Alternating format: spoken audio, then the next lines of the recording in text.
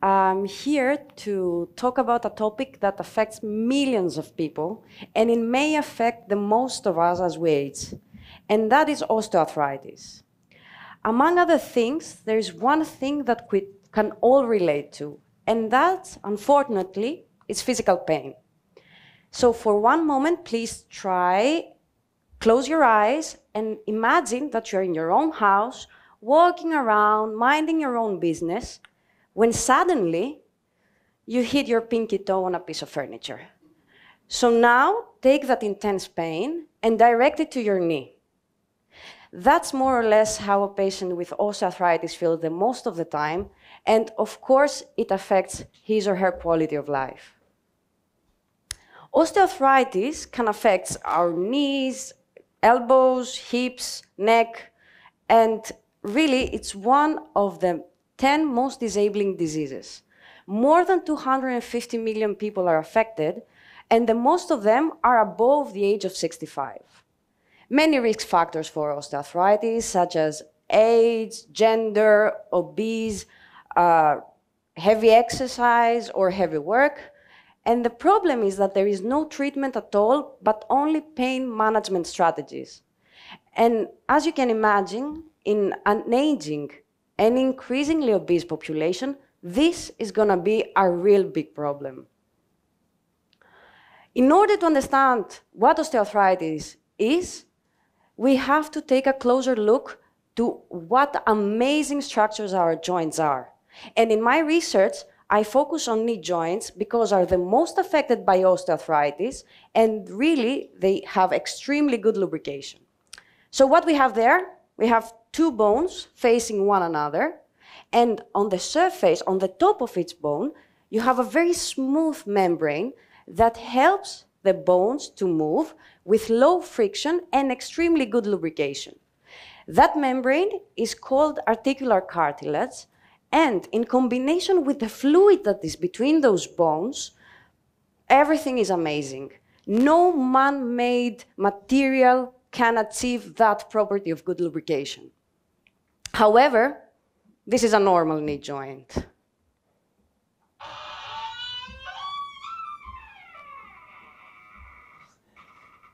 Annoying, right?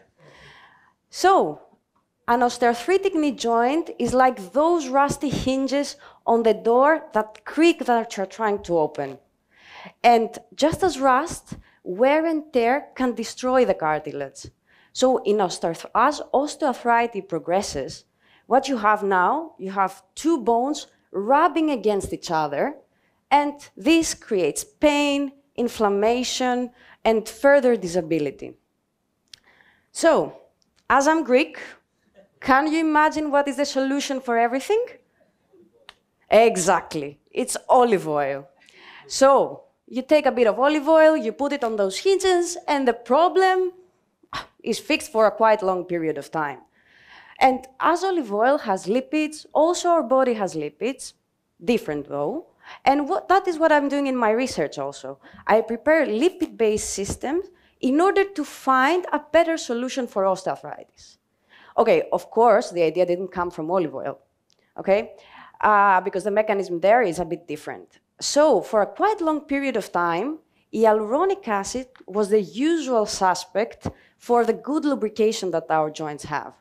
However, under heavy loads, such as in the cases when we walk, when we exercise, this is not true. However, hyaluronic acid, it is still used as a pain treatment in case of osteoarthritis, with many disadvantages, such as no long-lasting effect, and pain because of the repeated injections that we have to do. Later, it was found out that on the surface, on the superficial layer of our cartilage, there are some lipids called phospholipids. But what are phospholipids? They are like those molecules. You have a water-loving head and water-hating tails. And the magic is that around those water-loving heads, you have strongly bound water molecules that actually create that fluid environment around the lipid, and you have this very, very good lubrication. And to give a small hint about what is coming next, those molecules are able to create bilayers, okay? So after giving you the background, I will give you my goal. I want to combine extremely good lubrication with drug delivery in order to replace the treatment, the so far treatment for osteoarthritis. So what I'm doing, I'm taking those phospholipids and I create those tiny lipid bubbles, which are in the nanometer scale. And I will give you the classic example. What is a nanometer? Take one of your hair and divide the diameter 1,000 times. That's a nanometer. So we create those amazing bubbles that they are called liposomes, which are really well known in the drug delivery. They are used in cancer and other diseases because they have unique properties, like you can incorporate inside them water-loving drugs, and also in the bilayer that is created outside, water-hating drugs.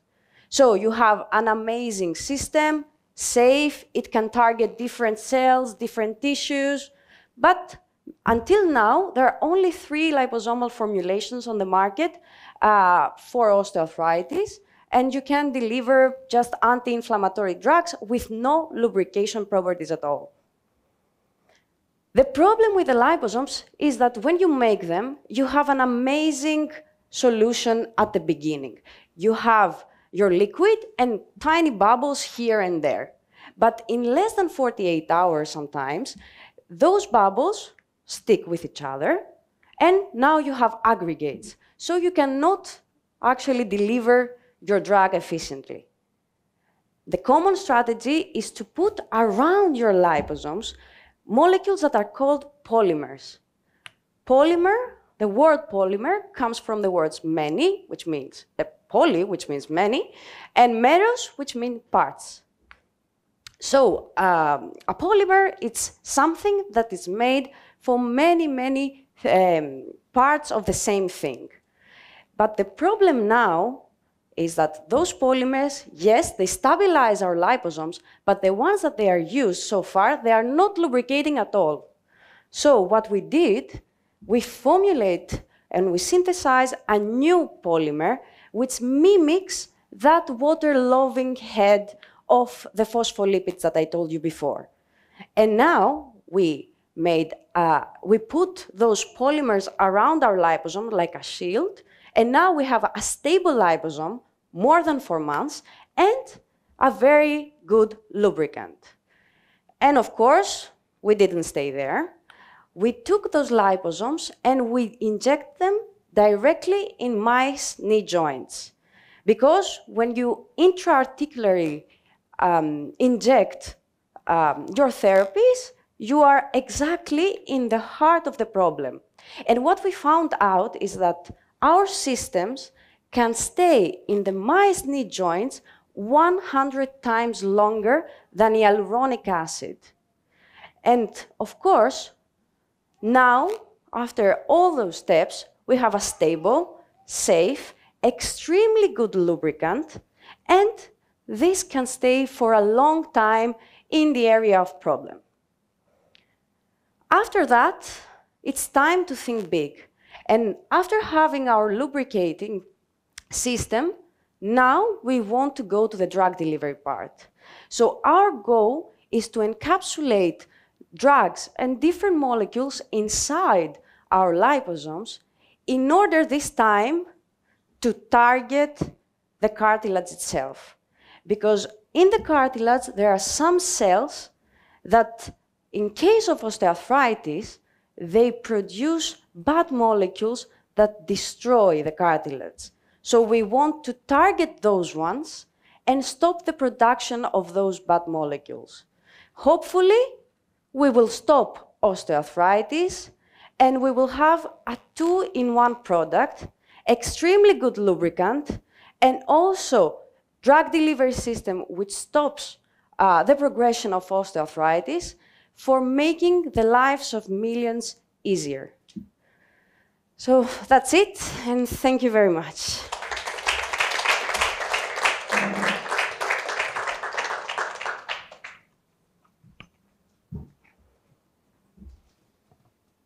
Hello. Evgenia from Haifa University. So first of all, thank you, actually, because so all the time I was being conditioned by your talk. So all the time while you were talking, I felt like an ache in the knee for some reason. So this feels really urgent and relevant. So I was wondering, after, let's say, the treatment wears out, are there any, and this is a layman question, of course, because I don't know the first thing about it, but are there any side effects when the treatment wears out? Okay. Is there any residue that remains in the kneecap that needs to be removed? This kind of stuff.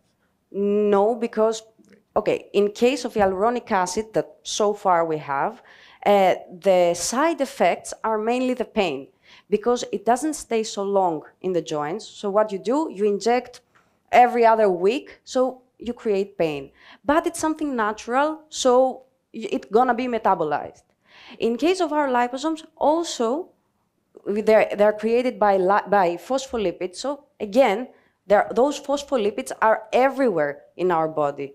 So it's something natural. So you will not have side effects. This is gonna be absorbed by the cartilage, absorbed by the synovial cavity itself. So it's gonna be not side effects from the product itself. Maybe the injection itself, it's gonna be painful. But if you have something that you don't want, you don't have to inject every other week, but let's say every 3-4 months, hopefully, at least you minimize this side effect.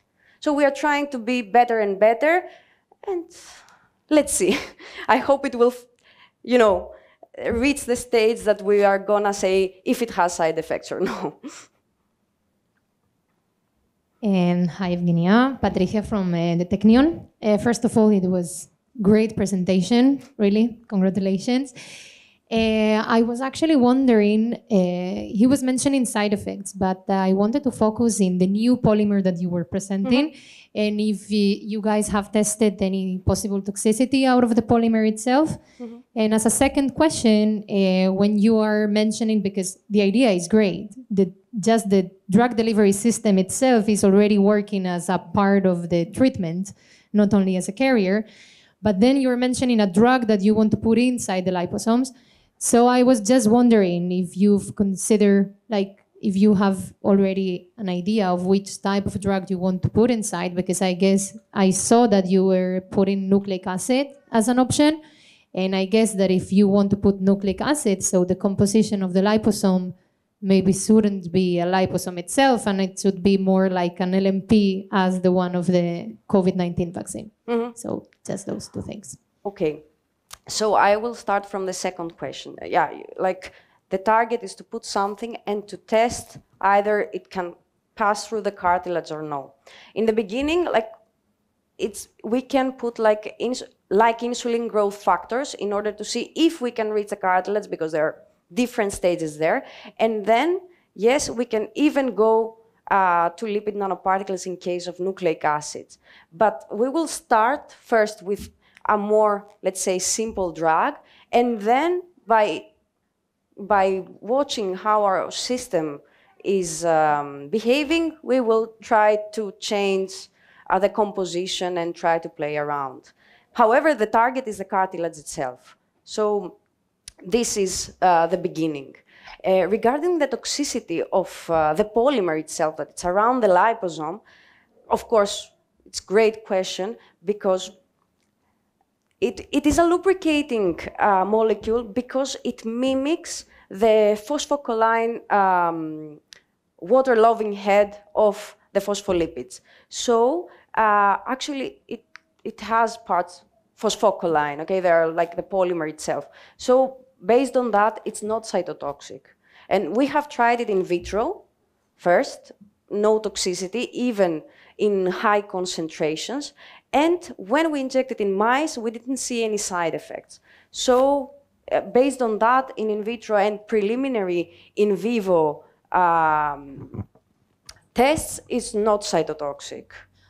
Okay, so you meant just behavioral, let's say, test on the mice of that you didn't see any affection. Not like histological test or something. No, not so far. Okay. But this, it's gonna be on the on future plans. Thank you very much.